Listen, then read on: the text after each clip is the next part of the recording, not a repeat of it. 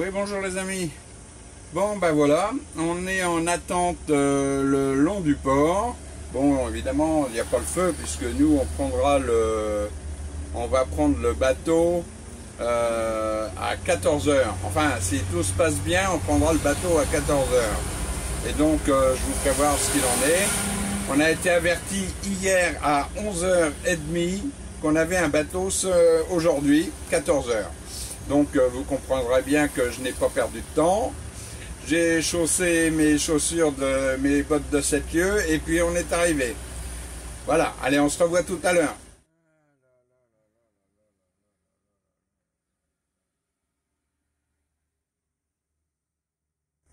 Voilà, bon, on attend.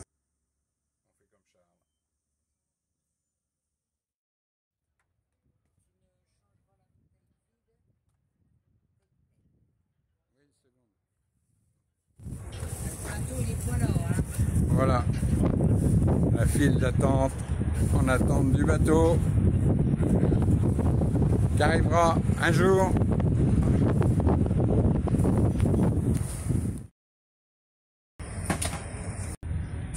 Donc voilà, les bateaux arrivent, il y a pas mal de bateaux sur le port, mais nous, il est 14 h, il est même 14h10, on devrait normalement partir, mais pour le moment, tout le monde est assis, personne ne monte, tranquillos maxou, voilà, ou comment partir avec 2 bonnes heures de retard minimum à mon avis.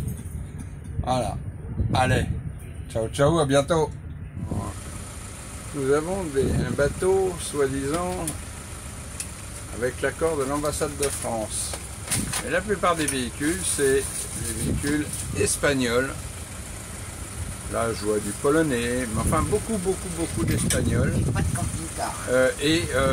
4 camping-cars. Voilà. C'est que des voitures. Bravo, c'est super.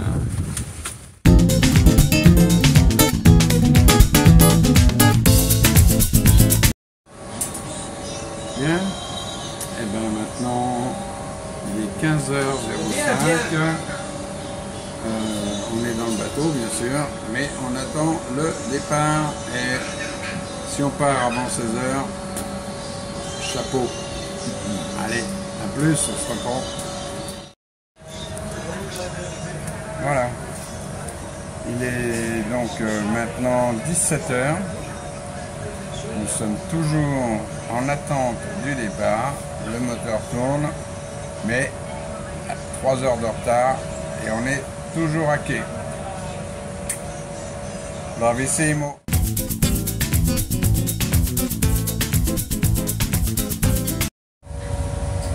Bien. Voilà. On s'en va. Du Maroc. Ça y est. 17h10. Le bateau a enfin pris la mer.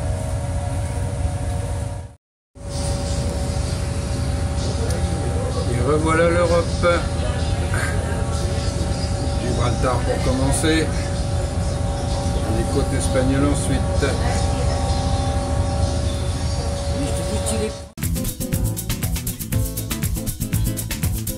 Salut les amis.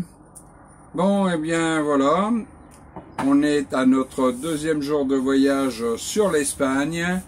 Nous sommes à environ 100 km de Valladolid. Ça a pas trop mal roulé. Alors hier, par contre, on a eu 2 bouchons super emmerdants. Un environ à 50 km de Séville, où on a dû perdre une bonne demi-heure, 3/4 d'heure. Et un à Séville, où on a perdu plus d'1 heure. 1 heure, entre 1 heure et 1 heure et quart, facile. Et alors là, à ce sujet-là, les Sévillans sont pas super sympas, hein, parce que quand vous devez changer de fil, il n'y a personne qui veut vous laisser passer, hein, parce que pour gagner le quart d'un 1/8 de seconde, eh ben, ils seraient prêts à vous foutre en l'air, hein. Enfin bon, c'est comme ça, la bêtise humaine, on peut rien faire, hein. En attendant, aujourd'hui, ça roule pas mal. Il fait nettement moins chaud parce que hier, on a crevé de chaud. On est monté à plus de 40 dans le camping-car en roulant.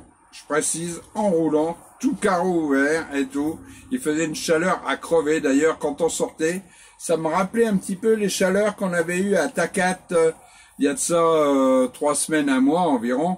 C'est-à-dire qu'on prenait vraiment un coup de chaud, on avait l'impression de rentrer dans un four. Et même si on mettait la main dehors dans le camping-car, c'était de l'air chaud. On avait l'impression d'avoir un chauffage à air pulsé qui nous envoyait de l'air chaud. Bon, c'était assez génial. Par contre, on a récupéré des mouches. Bien, ben voilà, bon, pour le moment, ben ça se passe pas trop mal. Donc, après la petite sieste habituelle du début d'après-midi, eh ben, je reprends la route et on verra bien où on se trouve ce soir. Allez, ciao les amis, à bientôt. Bien, salut les amis. Bon ben voilà, on est enfin arrivé. Alors, on est arrivé en fait hier en début d'après-midi. Et on est arrivé en France samedi soir, je pense aux alentours de 20h, quelque chose comme ça. Alors, quelques kilomètres avant la frontière française, environ 10-15 kilomètres avant, on a pris une alochée, quelque chose de terrible. Vraiment, ça tombait bien. Enfin, bon, là, on est dans les Pyrénées, on peut pas se plaindre. Hein. On sait tout, on est passé, on s'est arrêté à Bidart et on a dormi sur Bidart. Le lendemain matin, on reprend la route et refeu-le-meuleux. On a repris une super alochée et là pendant facilement plus de 100 bornes et ça tombait vraiment très fort. Hein. Bon bah c'est tout, hein. Il faut se réacclimater, hein. C'est la France. Qu'est-ce que vous voulez que je vous dise? Voilà, même dans le midi ou dans le sud-ouest, il pleut. Tant mieux. Dans le Maroc, il voudrait bien avoir de la pluie. Il y a 2 ans que j'en pas vu d'eau. Alors bon, c'est tout. On a roulé tranquille, mais on est arrivé. Et là, on est arrivé chez le fiston à Albi, tranquille, et on repart chez nous jeudi pour arriver vendredi, bien sûr, parce que je remonte pas directement en une seule fois. Hein. C'est bon, moi, vous savez, cool. Voilà. Et enfin, bah, on va dire l'aventure est finie parce que bon, bah maintenant, on rentre dans la famille, tranquille, quoi. Hein. Allez, ben je vous retrouve dans d'autres vidéos. Et n'oubliez pas, si cette chaîne vous intéresse, abonnez-vous. Cliquez sur la petite cloche à côté pour recevoir toutes les notifications de nouvelles vidéos.